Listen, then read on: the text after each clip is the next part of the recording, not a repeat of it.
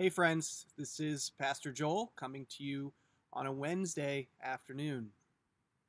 A few years back, I was watching a TV show in which a couple was looking for a house to purchase.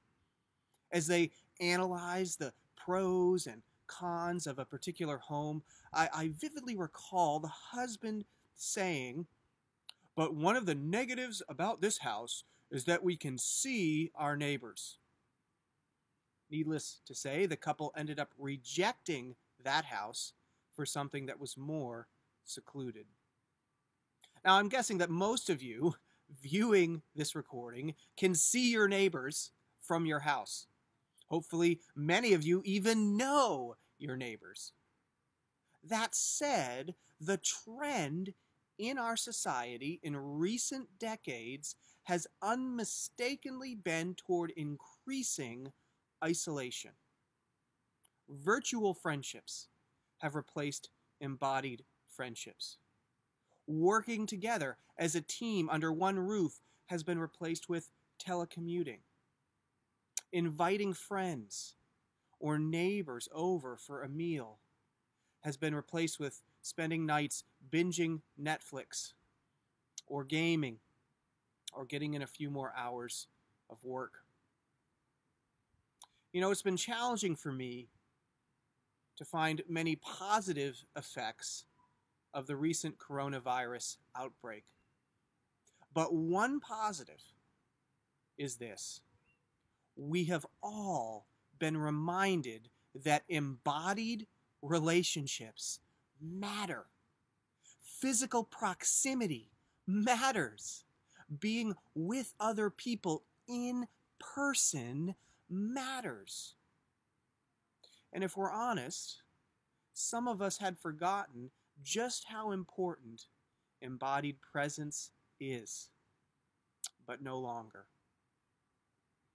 The gospel of Jesus Christ proves that embodied presence matters. You say, how does it do that, Joel?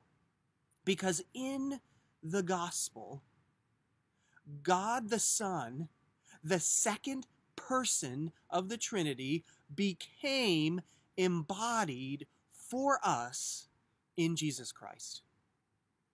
You see, if being embodied, if being a physical being, if this mattered so much to God that he would become human for us, it should be no surprise that being embodied, that embodied presence matters to those who have been created in God's image.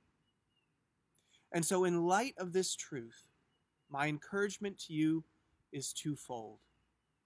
First, rest assured that it is okay for you to miss seeing other people in person.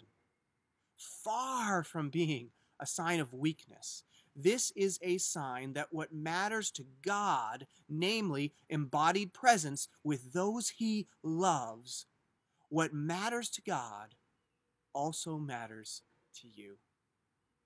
And second, take comfort, friends, take comfort that the same Jesus who John 1 tells us became flesh and dwelt among us, that same Jesus is present with you now in this season of social distancing, but also unto the end of the age. He is with you at all times and in all places. God bless you, friends. Take care.